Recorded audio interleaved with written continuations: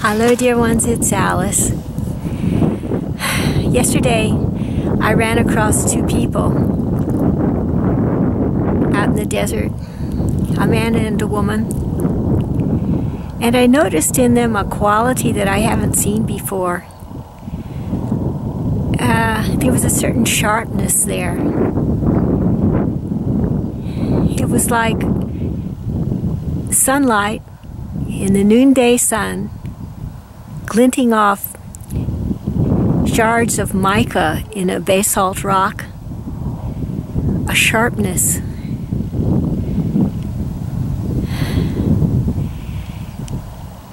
It was like a longing of the soul to remember that it's not separate.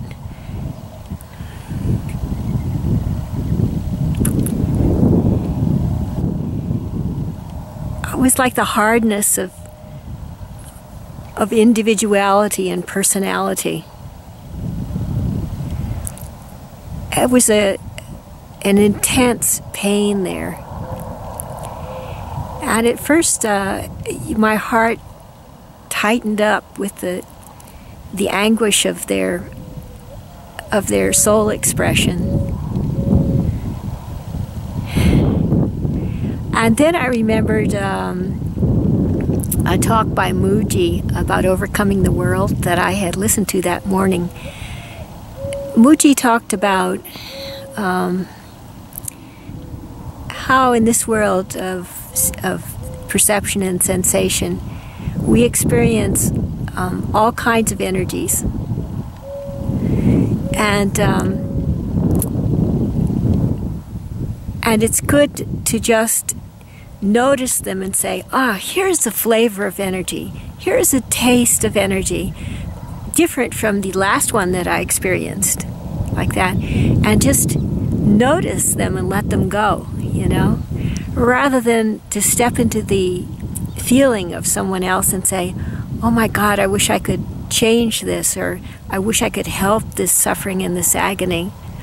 It's better to say, here is a soul, a unique expression of the divine that has chosen to experience this energy at this moment, like that,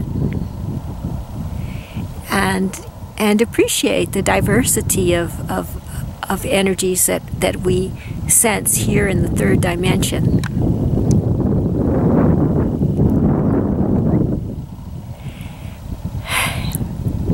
I was overhearing on my way leaving today from this place, I was overhearing two young military people talking. They had just gotten back from a tour of active duty, according to the lady downstairs, and so there was like exhilaration, happiness. And one was saying to the other, he was saying, what I love is that moment when people first sense that they are free. And I have to say, I love that moment too. I love that moment when I sense that I am free to notice everything without following along into the flow of that thing, but to be ready for the very next moment of awareness, without thought, without consideration. Is that not true freedom?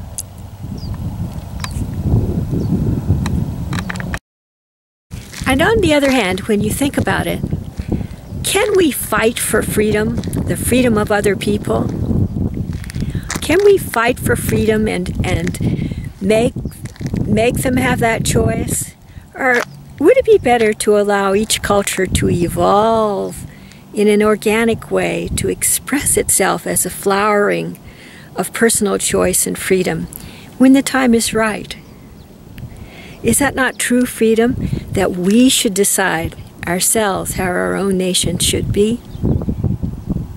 Whether we unconsciously surrender our power to those of our leadership, or whether we as a people decide that the power is ours and that our leaders represent us and faithfully carry out our wishes. This is the evolution of the soul through the national culture you know. Can we fight? Can we fight for peace? Can we truly fight for peace? Is that a true thought, or is that a mental filter?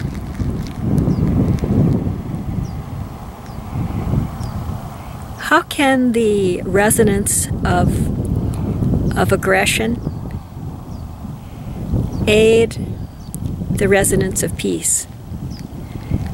Wasn't Gandhi right when he felt that simply being peaceful was the way to increase peace in the world? Simply being that peace. And if we as a people were to be that freedom, we Americans were to be that freedom of choice, that freedom from societal expectations, the freedom to express ourselves in our own lives and to follow our hearts, would that not be a shining light for the whole world? Everyone has their own ideas. That's freedom too.